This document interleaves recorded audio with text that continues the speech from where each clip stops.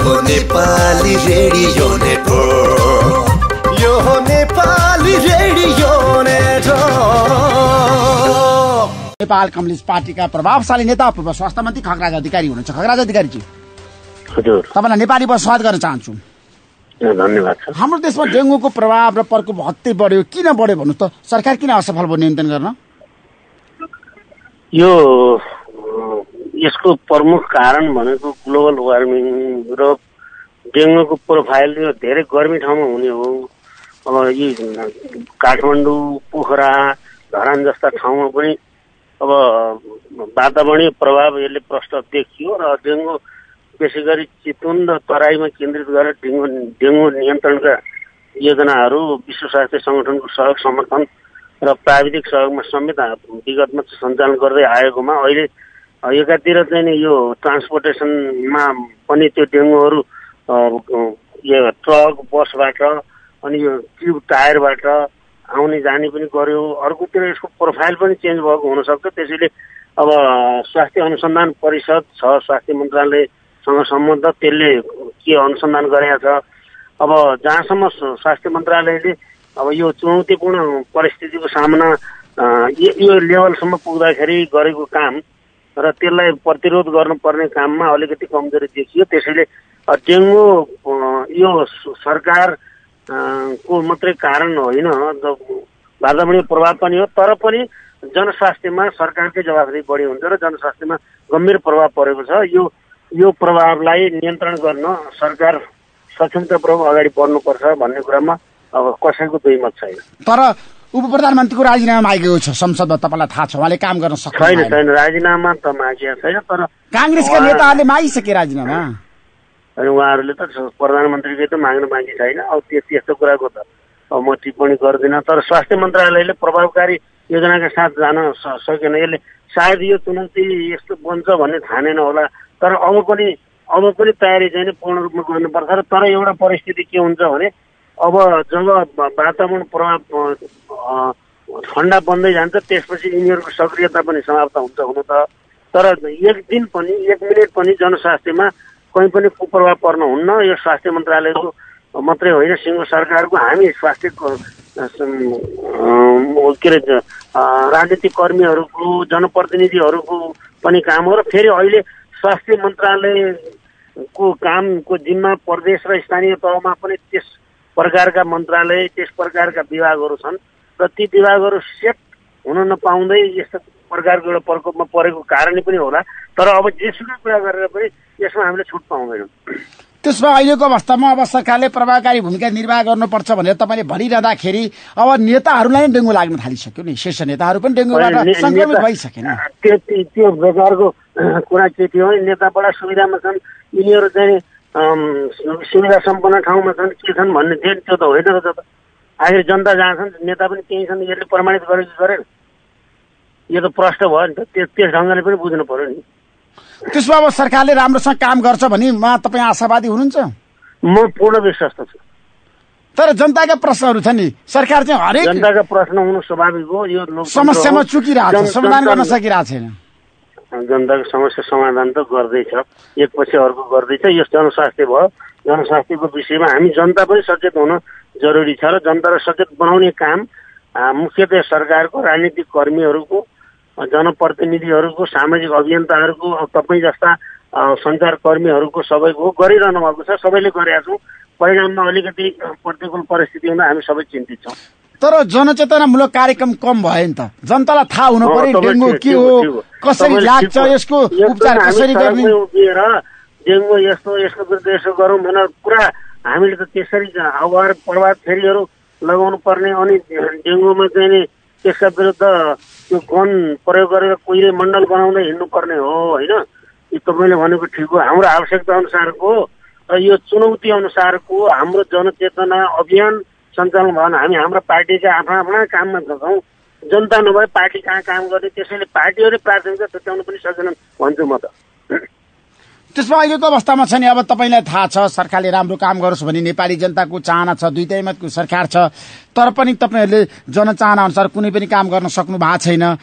र अहिलेको अवस्था भ्रष्टाचार भत्तै बढेको छ, सुशासनको प्रत्याभूति नेपाली जनताले पाएनन्, विकास हुन सकेन, सडकको अवस्था अस्तव्यस्त छ। तपाईँलाई थाहा छ, तपाईँ त अब विभिन्न जिल्लामा जानुहुन्छ, हेर्नुहुन्छ। अब तपाईँ ठानकोटबाट आजको दिनमा छ नि काठमाडौँ बाहिर जाने गाडीको अवस्था तपाईँलाई थाहा छ कति पीडा छ त्यहाँको जनताहरूले मलाई भनेका छन्। रातो तपाईँको चाहिँ रातो माटो त्यहीँ आएर चिप्लिएर म गाडीमा पनि हिँड्छु, म जेमा पनि हिँड्ने मान्छे हो, मलाई राम्ररी थाहा छ। त्यसो भएर यो सम्बन्धमा जाने गाडीहरूको कुरा गर्दाखेरि तपाईँले यो कुरा के हो भने जनतामा यस्ता कुरा छन् भनेर तपाईँ जनताको प्रतिनिधिमूलक प्रश्न जुन गर्नुमा त्यसलाई म धन्यवाद दिन चाहन्छु। तर म तपाईँलाई विश्वास त दिलाउन चाहन्छु, यस्तो अब अहिले झन्डै यो अहिलेको 1.5 वर्षमा जति कालोपत्रे भयो विगतका 10-20 वर्षभन्दा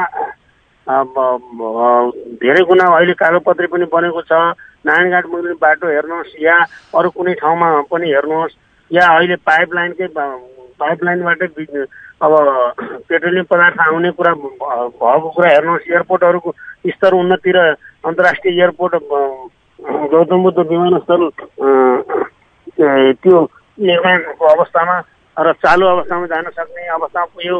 30औं वर्षसम्म पोखरेलीको चाहना तुषारपात भएको पोखराको अन्तर्राष्ट्रिय विमानस्थल बन्दैछ। विकास निर्माण कामले त धेरै तीव्र गति पो लिँदैछ नि त ऋषिजी। जनतामा यो निराशा फैलाउने र अब यो व्यवस्था परिवर्तनप्रति अरुचि राख्नेहरूको कुरा हलो कुरा हो। तपाईँ हामीले त देखेकै छौँ, तपाईँले त अझ सरकारको गति बढोस् भन्ने तीव्र चाहनाका साथमा यो प्रश्नहरू गर्नुभएको छ। के सरकारले राम्रो काम गरोस्, जनताको चाहना अनुसार काम गरोस्, भ्रष्टाचार अन्त्य गरोस् भन्ने हामी सबैको चाहना हो। अर्को कुरा भ्रष्टाचारको कुरा तपाईँले अघि उठाउनु, भ्रष्टाचार त विगतदेखिका भ्रष्टाचारीहरू धमाधम गिरफ्तार हुनेछन् यही बेलामा हो। त्यसकारण यो भ्रष्टाचार बढेको होइन, भ्रष्टाचारीहरू गिरफ्तारी र कारवाही बढेको पो हो त। त्यसरी पो बुझ्नु पर्यो। कहाँ त हिजो भ्रष्टाचारीहरूका 16 दिनहरू थिए, आज यिनीहरूका 16 दिनहरू भत्के। त्यसकारण यी भ्रष्टाचारीहरू कालो कोठाबाट चाहिँ नै सरकारका विरुद्ध अभियान चलाउँदैछन्। यो हामीले राम्ररी बुझेका छौँ। भ्रष्टाचारीहरू जुनसुकै पार्टीमा हुन्, जुनसुकै तहमा हुन्, जस्तो प्रकारको भ्रष्टाचार होस् त्यसलाई अब सरकारले छोड्नेवाला छैन। तर मलेसिया जानको लागि चाहिँ हिजोबाट एउटा सुखद समाचार पनि आएको छ। तपाईँलाई थाहा छ, मलेसियामा कामदार आइतबारदेखि जान पाउने भएका छन्। 15 महिनादेखि मलेसियामा चाहिँ नेपाली कामदारहरूले जान पाएका थिएनन्। यही वैदेशिक रोजगारमा सम्बन्धित कुरामा पनि अनियमितताहरू थिए। ती अनियमितताहरू नियमित होस् भन्ने वैदेशिक रोजगार प्रवर्तनकर्ताहरू पनि थिए। नियमन कानुन सम्मत होस्, मान्छे गएर अलपत्र नपराउनु, मान्छे नमारिउन्, यी सब कुराहरू थिए। र त्यसलाई अहिले एकपछि अर्को गर्दै सरकारले सबैको सहयोगमा सरकार सत्तामा रहेका नरहेका सबैको सहयोगमा यो कामहरू धमाधम गर्दै आएको छ। खगराज अधिकारीजी, किनभने तपाईँ प्रधानमन्त्री केपी शर्मा ओलीको निकट नेता पनि हो, उहाँसँग तपाईँको जुन किसिमको एउटा सम्बन्ध छ, आज प्रधानमन्त्रीले राम्रोसँग काम गर्न सक्नु भएको छ, उहाँको टिमले राम्रोसँग जनताको चाहना अनुसार काम गरेको छ, उहाँ सफल कि असफल प्रधानमन्त्री भन्नुहोस् त? त्यो त तपाईँ हामीले कामना गरे पनि अब सम्भव छैन कि केपी ओली असफल प्रधानमन्त्री होस् भन्ने त यो त सकियो। किनभने व्यवहारले देखायो कि संविधान कार्यान्वयनमा यो तेज गतिका साथ सम्पूर्ण चाहिँ मौलिक हक कानुनहरू, संविधानसँग बाजिएका कानुनहरू निर्माण गरेर अब जज हालेर, प्रदेश भन्ने नाम निशान थिएन, स्थानीय तह त थिए, गाउँ विकास समितिहरू थिए, तिनका कार्यालय नाम निशान थिएन, तिनलाई जज हालेर अब नयाँ गतिका साथ लान यो स्पिडमा उहाँले 18-20 घण्टा खटेर काम गर्नुभएको छ। खालि के हो भने कहिलेकाहीँ पार्टीभित्रैबाट पनि कहिलेकाहीँ बाहिरबाट पनि जेलियसनेस हुने हाम्रो नेपाली चलन छ कि अब त्यो जेलियस होइन कि त्यसबाट सिको गर्नु पर्यो, त्यसरी अगाडि बढ्नु पर्यो कि केपी ओली नेतृत्वको सरकारको सँग असफलताको कुनै साइनो छैन। त्यसो भए अब कास्कीको कुरा गरौँ। कास्कीमा उपनिर्वाचनको चर्चा सुरु भएको छ। तपाईँको पार्टीले कसलाई उम्मेदवार बनाउँदैछ, वामदेव गौतमलाई? अब तपाईँले एकजनाको नाम भनिहाल्नुभयो, अब सम्भावना त होला होइन, मैले छैन भन्न सक्दिनँ। तर कुरा यति मात्रै म भन्छु, त्यहाँ सूर्यचिन्ह चुनाव लड्छ। विगतमा हाम्रो अब लोकप्रिय जननेता प्यारो प्रतिनिधि रविन्द्र अधिकारीको अकल्पनीय निधनले हामी अत्यन्तै शोक विहल छौँ। कास्की शोक विहल छ। शोकलाई शक्तिमा बदल्ने अठोट कसैले गरेका छन्। हामी उम्मेदवार सूर्यचिन्ह हुन्छ भन्ने कुरामा हामी ढुक्क छौँ। सूर्यचिन्हलाई हामी रविन्द्र अधिकारीको धर्मपत्नीले पनि अहिलेको अवस्थामा छ नि उम्मेदवारी दिने चर्चा सुरु भएको छ, उहाँलाई अगाडि बढाउनु पर्छ भन्ने त्यहाँको जनमत छ। कस्तो रमाइलो छ भने चर्चा हामीले अब आधिकारिक फैसला पनि गरेका छैनौँ, आधिकारिक राय सङ्कलन पनि भएको छैन। अब हाम्रा मिडिया कर्मीहरू अत्यन्तै अब तीव्र गतिका साथ यसलाई चाहिँ चर्चामा ल्याइदिनु भएको छ, उहाँहरूलाई धन्यवाद छ।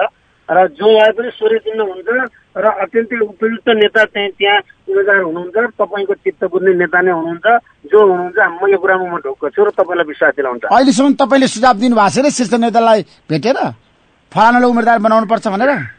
मैले व्यक्तिगत दिएको कुरा कहाँ भन्छु र, म त संस्थागत निर्णय भएपछि भन्छु। कहिलेसम्म होला संस्थागत निर्णय? अब यो चाहिने बेलामा छिटै भइहाल्छ। त्यसो भए अब सार्वजनिक यातायातको समस्या हुन्छै हुँदैन यसपटक दसैँ घरमा जानको लागि जनतालाई?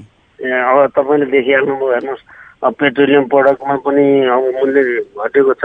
अब समस्या त हो, समस्या हिजोको भन्दा समस्या समाधान गरेर अगाडि बढ्छ। केही समस्या रहे समाधान गर्न सरकार 24 घण्टा स्ट्यान्ड बाई छ।